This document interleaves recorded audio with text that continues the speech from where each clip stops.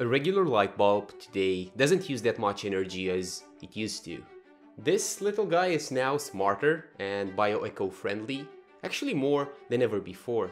And even though it might be true that simple appliances do not use that much energy anymore, I do sometimes feel the need not to use energy without a specific purpose, really not using more than I actually need. And I know that we are oftentimes struggling to obtain internal alignment. You'd think that buying that new piece of smart furniture or the new iPhone and maybe the latest Philips Hue light bulb will make you a complete and happy individual. And then you go online and start searching and you end up on a page which talks about hedonic adaptation and hedonic treadmill, and slowly and gradually things start ticking for you. And if you actually look around you, you'll start seeing that there's often a common pattern where people are seeking this internal alignment through external stimuli. So we can say that this is actually about the use of energy. So you're actually trying to hijack that external energy and sort of like supplement your internal one. So it's again about consuming. So you need that external dose of supplements really to feed your internal energy base.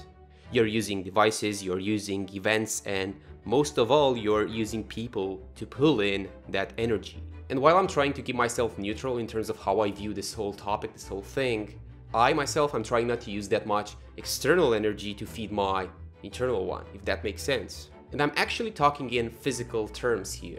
And I oftentimes take these micro mistakes down. I note them down on a notebook or a physical paper or post them on my website. It's about the daily micro mistakes I make while conducting my everyday life, so to speak. It's about leaving the lights on when I can simply create like a trigger action planning system where every time I leave a room I'll just like turn the lights off, or maybe leaving most of the devices plugged in while I truly know that I don't need that specific energy right now.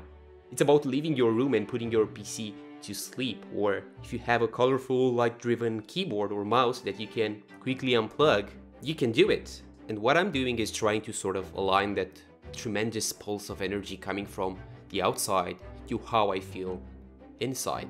And inside, I am actually feeling pretty chill, I would say, as I found that my inside doesn't need too much to sustain itself.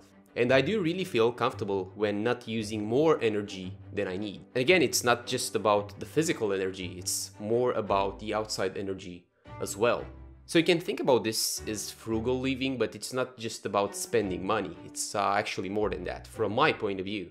And I first thought of something slightly similar when I was pouring myself some water and also spilling some during the process. And for those of us who are lucky enough to have potable tap water and have installed a clean faucet system in place, I believe that we have wasted quite a lot of liquid in our lifetime, either by trying to clean up the glass or simply not paying attention during the pouring process. I mean, quite a lot of water is actually wasted and we are actually taking it for granted.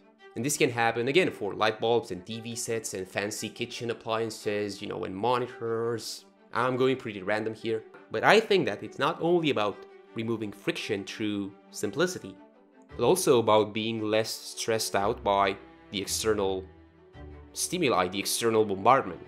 And again, I do understand that all of this is happening on a micro level, that I can hardly change anything with my small tweak when looking at the macro, me simply unplugging my keyboard when leaving the room for 2 hours. Even though logically, doesn't make that much sense on a macro level, that internal alignment for me is still going. I know that I'm not using that energy, that spare energy that someone else can use to power up their light bulb in their own place. I can remove myself from that equation.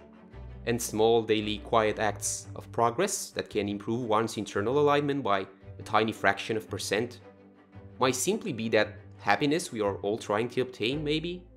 And if we apply this recipe on a macro scale, it might lead to actual human progress. It might also be about expanding your taste for small subtleties like that. Subtleties on how you interact with the objects around you, the social environments, and ultimately the world. And while maximizing can be fun, in the end, we should all seek that sweet spot of balance.